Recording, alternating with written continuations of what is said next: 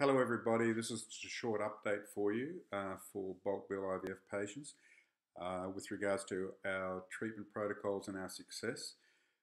We had a very important paper published in 2016 by the European Society of Human Reproduction and Embryology.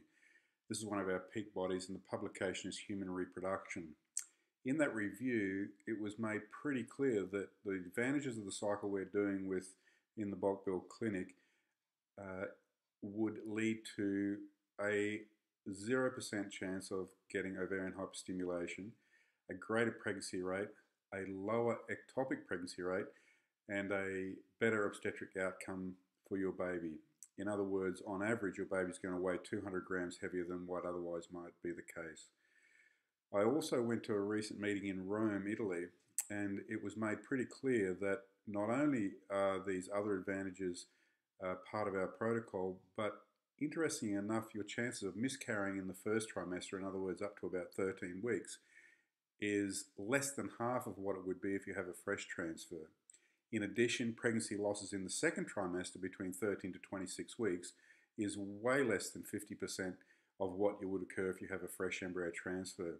So we suppose that these differences are something to do with the endometrium, and that when a person is hyperstimulated and there is an exorbitant amount of estrogen about during the stimulation of the lining of the uterus, that this somehow or other impacts upon a woman's subsequent chances of pregnancy and complications within pregnancy.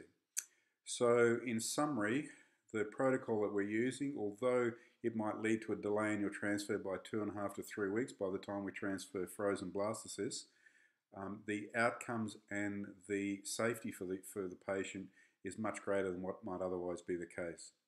So when we do the egg collection approximately 5 to 6 days after the collection, in other words, when your embryo is about to be frozen, this is when you'll have another period and we can get on with the frozen cycle with whatever blastocysts have been frozen. So in actual fact, although there's 2.5 weeks time lost, if you like, you're kept very busy keeping an eye on your embryos and then preparing for your embryo transfer. So a small sacrifice in terms of the time that it takes to get to embryo transfer allows us to minimize the risk of ovarian hyperstimulation, which has always been one of our biggest problems with IVF. And we also increase your chances of pregnancy, decrease your chances of ectopic pregnancy, and have a better outcome for your baby, which not only includes a heavier weight when baby's born, but also decreases the risk of miscarriage and decreases the risk of miscarriage and loss of a baby in the mid-trimester. So this is the program we're offering with bulk bill IVF on a regular basis.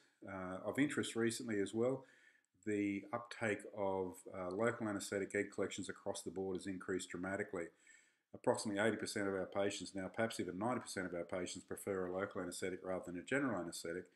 And I suspect the reason for this is that it's a very quick process. There's no faffing around in the hospital with admissions, paying the hospital money, no paying anaesthetist money because we don't use an anaesthetist, and the rest of your day is not taken up with recovering from an anaesthetic. In fact, a lot of women leave the clinic half an hour to an hour after their egg collection, and they'll drive home or they'll go back to work or resume their normal activities.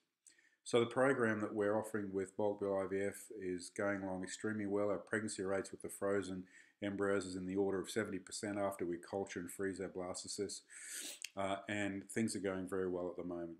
So based on global scientific studies and based on our experience with our patients, things are going brilliantly at the moment, and I'd encourage you to be involved with our program. Cheers.